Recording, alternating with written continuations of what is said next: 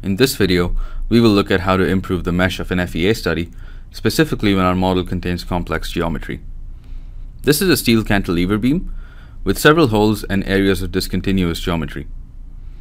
We will be using Autodesk Nastran in CAD to run a simple cantilever bending test with one end fixed and a downward load acting on the free end. With the uniform global mesh, we see stress hotspots localized around the holes. One way to obtain a better stress distribution is by increasing the number of elements in the areas of stress concentration.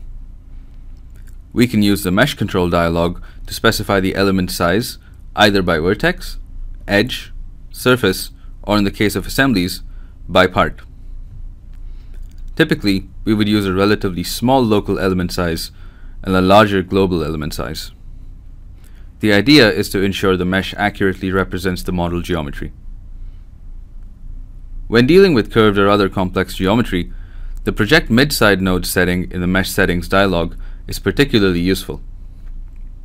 This setting may sometimes be preferred to local mesh control, as it does not add to the element count and therefore does not increase the solve time.